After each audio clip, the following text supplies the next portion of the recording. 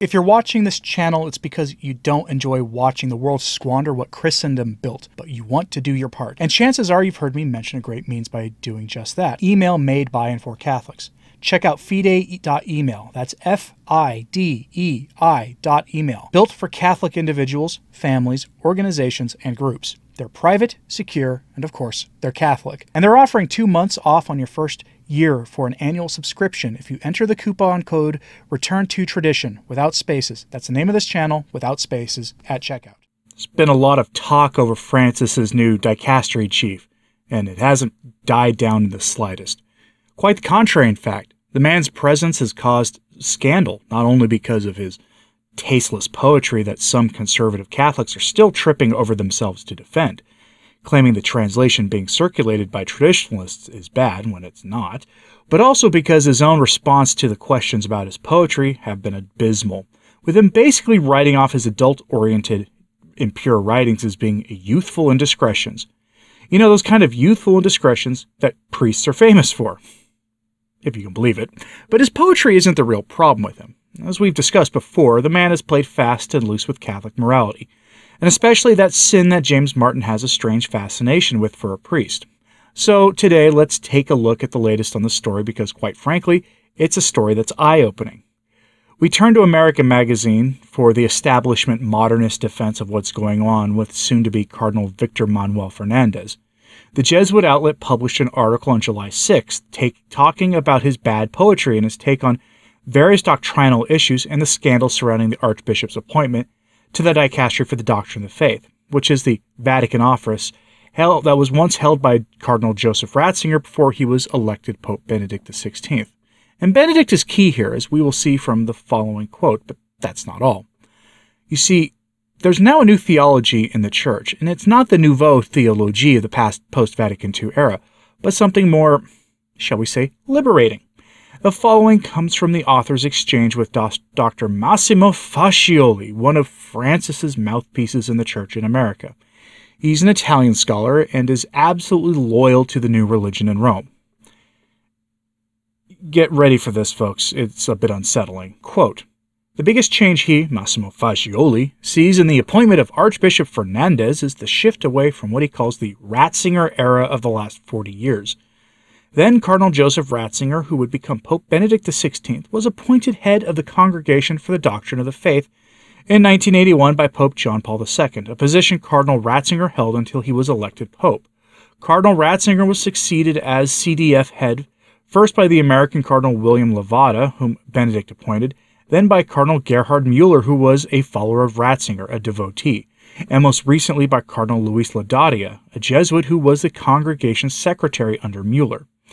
So this is a turning point from these last 40 years, and most visibly a departure because Fernandez is a Latin American, Dr. Fascioli said, alluding to how the Congregation for the Doctrine of the Faith was involved in suppressing Latin American liberation theologians following the Second Vatican Council.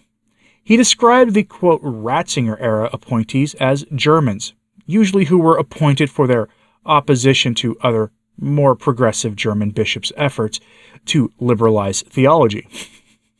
See where this is going, folks? In contrast to the academic desktop theology style of German theologians, Dr. Fascioli said, Latin American theology is characterized by working among the faithful and being, quote, in touch with the existential condition of real people. Wow. He anticipates that this new style will face some opposition within the Vatican. I think that Fernandez might find in Rome an environment that will not be very welcoming, because if we have learned anything over the past 10 years of Francis, if it has not been easy for the Pope, it will not be easy for the men he's appointed. End quote. What Massimo Fascioli, yes, I'm pronouncing his name wrong because of how he spells his name, what he's describing is liberation theology. South American theology is code language for liberation theology, which has a long, sordid history in South America, going back to like the 1920s or so, and was imported to South America by agents of that evil empire from behind the Iron Curtain. That's where it comes from. That's a historic fact. It took hold in South America as a means of turning Catholicism in South America into a form of communism meant to subvert those countries and destroy the faith of the believers. That's where it comes from. We have the documents from behind the Iron Curtain. Liberation theology has been formally condemned by the Church in the 1970s and 1980s and 1990s, but of course that doesn't mean much these days because that comes from the Ratzinger era, and we're now at a turning point. Everything is up for grabs now. Though they won't say they're endorsing a condemned theology, they'll just continue to invite liberation theology figures like the apostate former priest Leonardo Boff and others to influence things in Rome. The real scandal comes from ambiguous words given in interviews, though, with Info Vaticana, because Archbishop Fernandez has been doing that. Now, Info Vaticana is a Spanish-language site that's based out of Europe. And in a recent interview, the Archbishop is asked about the Church blessing what we like to call around here James Martin pairings. He says he upholds the Church's teaching about the nature of the nuptial sacrament, and the Church cannot provide a blessing that makes it look like the kind of pairing that James Martin likes and thinks that can be blessed. But then Archbishop Fernandez confuses the whole matter by saying that if a blessing for people in these pairings can be crafted that doesn't lead to confusion about the nature of the marital sacrament, then it would have to be analyzed and could possibly be endorsed. Yeah, we saw this with a high-profile priest of the order of Maciel, who said on Twitter that two people could have their friendship blessed in a formal ceremony. If that sounds like a smokescreen to you for a blessing of a James Martin pairing, you'd be right, because most people aren't going to go and have their little friendships and bromances endorsed by the Church. And that priest knows this too. This entire topic has caused scandal, since it comes from bishops and priests and their officially sanctioned organizations endorsing a clear break from the morality of the Church, and has certainly contributed to some Catholics leaving the faith for Protestant groups or for them going to join the Eastern Schismatics. It also doesn't help that this archbishop, who Francis appointed to such a key office, said that relationships of this kind that get into activities of the flesh that are clearly condemned by Scripture and tradition aren't wholly sinful. Talk about scandal. You know, these guys like to talk about all this like it's a good thing to cause controversy.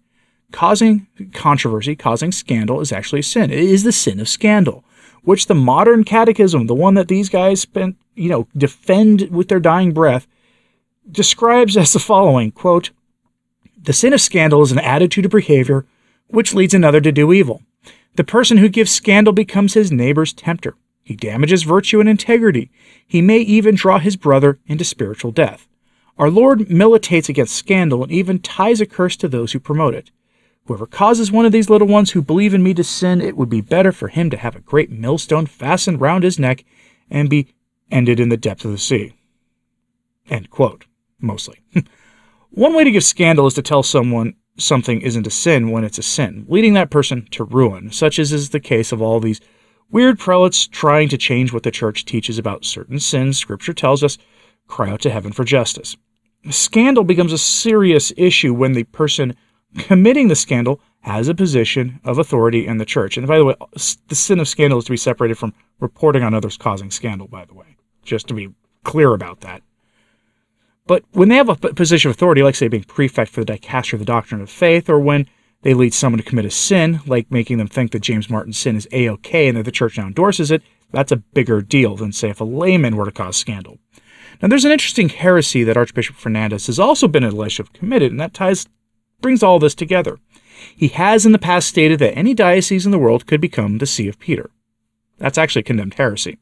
LifeSite News interviewed Cardinal Gerhard Muller about his comments in the past about Fernandez being a heretic over this claim. It's interesting because he answers a question that many of you often ask. What allegiance do we owe to Francis? Now, some will disagree with Cardinal Muller's answer, and I will address that at the end. But here's what he has to say on this. Quote, "The decision as to who will become prefect of the principal congregation or dicastery that directly assists the Roman pontiff in his universal magisterium belongs to the Holy Father alone. He must also answer for it in his conscience before Christ, the Lord and head of his Church. This does not exclude the concern of many bishops, priests, and faithful throughout the world. They have the right to freely express their concerns." See Lumen Gentium, paragraph 37.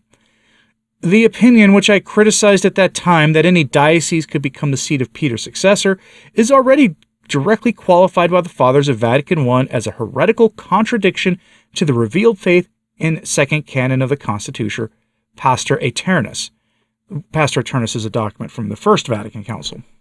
"The concept that the Roman pontiff has full, supreme, and universal power over the Church, again see Lumen Gentium, meaning the plenitudo potestatis, has nothing at all to do with with the unlimited commands of secular potentates, meaning secular rulers, secular governments, who refer to a higher power. The Church of the Triune God also does not need a new foundation or modernization, as if she has become a dilapidated house, and as if weak men could surpass the divine master builder. She is already historically established in Christ once for all, and perfectly conceived in its doctrine, constitution, and liturgy, in God's plan of salvation. In the Holy Spirit, she continually serves people as the sacrament of the world's salvation. Her teaching is not a program to be improved and updated by men, but the faithful and complete witness of the eschatological revelation of God and His incarnate Son, full of grace and truth. See John chapter 1, verse 14. The task of the dicastery in the service of the papal magisterium is to show how the doctrine of the faith is biblically founded, how it is developed in the history of dogma, and how its content is expressed in an authoritative way by the magisterium. The religious obedience owed by all Catholics to the universal episcopate, and especially to the Pope, refers only to the supernatural truths of the doctrine of faith and morals, including the natural truths in ontology, epistemology, and ethics, which are the presuppositions of the knowability of the Word of God in our human minds. The Pope and bishops cannot demand obedience for their private opinions, and certainly not for teachings and actions that would contradict revelation and natural moral law. Well, that's what they're demanding these days, but anyway. This was declared already in 1875 by the German bishops against the misinterpretation of the teachings of Vatican I by the German Chancellor Bismarck. Pope Pius IX expressly agreed with this. The Pope and bishops are bound to Holy Scripture and the apostolic tradition, and by no means sources of additional revelation or of revelation which supposedly needs to be adjusted to be in accord with the present state of science. End quote. And that right there is his categorical condemnation of pretty much everything going on in Rome today. Now, the objection some of you will have is that you will say that Francis is not the Pope, that a heretic cannot hold the office of Pope. And a couple things to remember here. First, the only person on earth who can actually declare a Pope to be a heretic is another Pope, meaning his successor. Now, some say that the College of Cardinals could do so as a body, but that view is, frankly, highly contested. Second, the argument that a heretic automatically loses his office is that of St. Robert Bellarmine, and, strictly speaking, has never been adopted by the magisterium of the Church. That may happen someday, but the question will be then, to what degree will that be true? How much heresy will it take for a pope to lose his office? If any, then the Sedevacantists will then be correct, since it's easy to show that all the post-Vatican popes could be said to have embraced heresy in some way or another. Now, frankly, I'm not a Sedevacantist. I don't hold to the Sedevacantist view. I tend to think the Sedevacantist view will never be adopted by the magisterium for some pretty obvious reasons, including questions about the continuity of apostolic succession, as well as some other ones. But I'm not here to adjudicate Sedevacantism. But I'm curious what you think about this. What do you think about Cardinal Muller's sort of remarks at the end there? Do you think that that is essentially him just dunking on the incoming prefect for the dicastery, the Doctrine of the Faith? Do you think that the modernists are just sort of dancing around what they're wanting to do? Or do you think they're being just right up front and honest when they say it's time to break from the Ratzinger era as they bring in the liberation theologians? Let me know what you think of this in the comments, please. And like and subscribe if you haven't, it does help. So to sharing this on social media, that helps too. And as always, pray for the Church. I'm Anthony Stine. Ave Maria.